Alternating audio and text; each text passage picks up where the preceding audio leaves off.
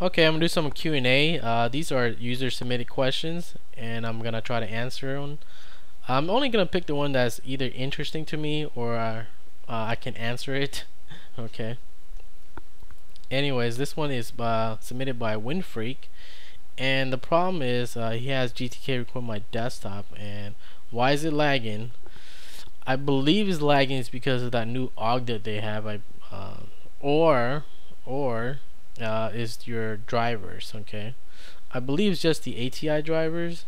So if you have like a proprietary one, you might try the open source drivers and see if that helps. Otherwise, you can always try this other one. It's called RecordItNow. I used this in the past, and I recommend getting the newest version.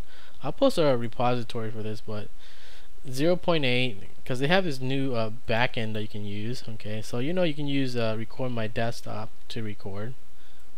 There you go. Otherwise, you can use this Ffmpeg Recorder, which I think it's the same thing that I'm using right now. This little thing up here basically is using the X11 grab.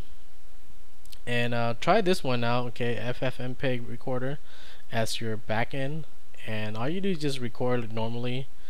Just press on this button here for the entire screen, and this one is for a single window. And as far as the what was it, FPS, I don't think you can use this for Ffmpeg. I think this setting is for record my desktop only. Anyways, FPS is usually about 20, 25, or 30 is usually what people use. They do have this delay thing, which I like. I used it before. They give you like a few seconds to get ready, and then it starts recording. They'll give you like a little red icon here when it starts recording. That's just how that is. As far as some of these other features in here, like upload here, I don't recommend any of this in here. Okay. The settings you see here, the configurations here.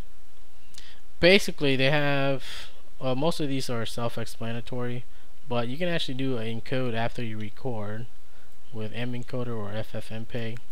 Don't recommend doing that.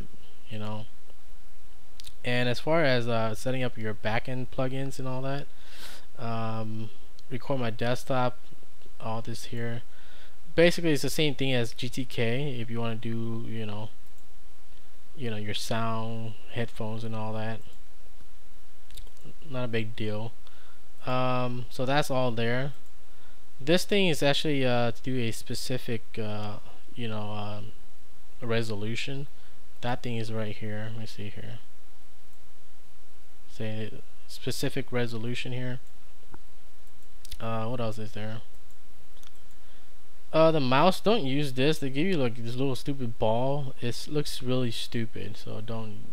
Keyboard, not important. Zoom, not important.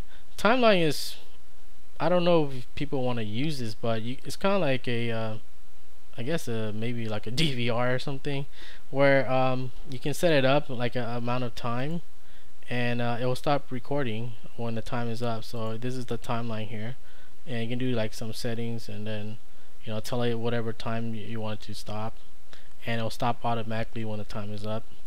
That's just how that is.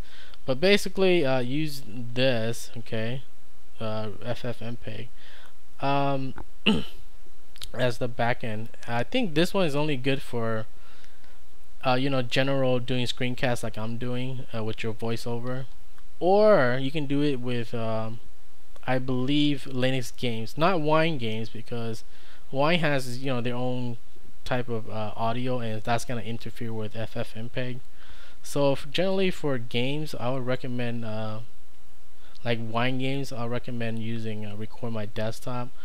Or if you don't want to do like voiceover, you probably want to use GLC, and Splitpole has a good video on GLC if you want to do that. I'll link you up to that. So that's all I gotta say about this. Okay, just try out the different ones, and I don't, like I said, I don't know what you're gonna do with your screencast, if you're gonna have voiceover or you're gonna do with games or whatever. But that's my suggestion there. Okay, try out RecordItNow. I'll post a PPA like I said. That's it.